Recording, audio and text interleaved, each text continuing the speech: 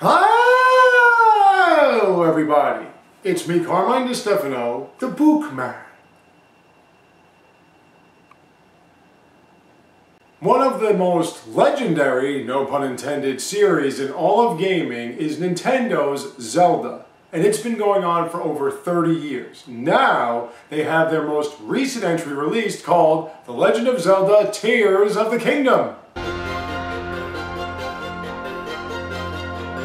So what do I think of this game so far? Well, I've been playing Zelda since the very first one, and I've gotten pretty much every one of them. There are a few exceptions, like the ones that were on the Game Boy and everything, but more or less I know the ins and outs of this series since its inception. And Breath of the Wild was a great game, but not one of my favorite Zelda games, seeing as how some of the unconventions or unconventional things that they did were not really the flavor of Zelda that made what it was.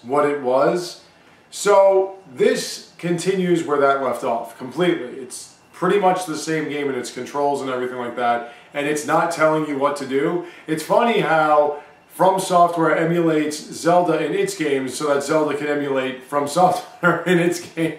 But more or less it's Tears of the Kingdom. It's not Tears of the Kingdom, but more or less Tears of the Kingdom, what it does is it continues from where Breath of the Wild left off, which is fine. I like the concept of being able to do whatever you want to do. I like these new abilities. They call it a Pura stone or whatever, or a Pura slab instead of a Sheikah slate, but it does more or less the same thing. I always loved the interface of the game. I always loved how clean it looked. I always loved how beautiful the world looked. I really liked everything about Breath of the Wild and the fact that you can do whatever you want. And now this game promises to give you even more options. And if that's something, then it's going to be one hell of an experience because you had so much to do in the original one if you wanted. Now this one seems to want to give you more to do. So I'm really interested in seeing that. But if I have just one complaint, just one, and this again goes back to Breath of the Wild, I want dungeons. I mean, I get it. You can call me an old fart. You can say I'm just a traditionalist or whatever, but Zelda's games are about the dungeons. That's what it's about. And I do appreciate expanding to the world itself, but the 100 and something shrines and everything, it's not a dungeon with a theme that you go through and fight a bunch of enemies, a mini boss, pick up an item, use that item to fight the boss itself. It wasn't that.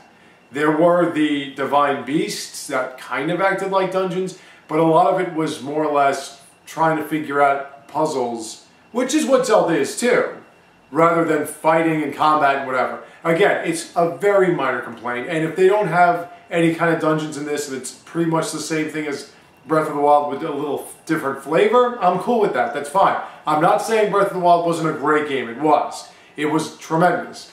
But in terms of it being my favorite Zelda game, I gotta have them dungeons, baby. If I don't have those dungeons, it's just not Zelda. It's like Metroid without the exploration. It's like Mario without the platforming. It would not be a Zelda game, really, to me, without the dungeons. But again, it's early, so we'll see what happens.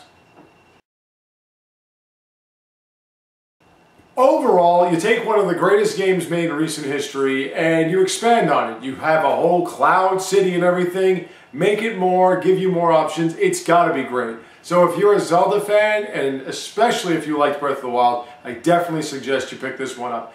If it's not your flavor, if you're not into the whole action-adventure, puzzle-solving, climbing things, whatever motif, then I would still say get it because Breath of the Wild at least showed that if they're doing that same thing, you could just do whatever you want in this universe.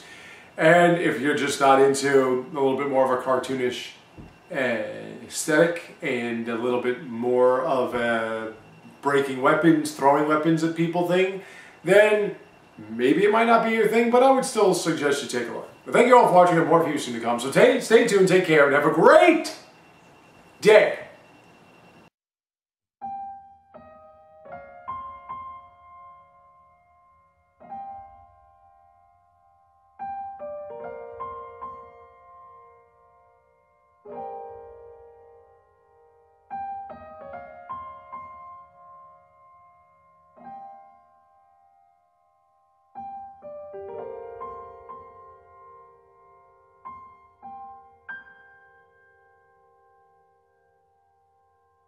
Quick, throw those red, blue, yellow, and purple things at stuff.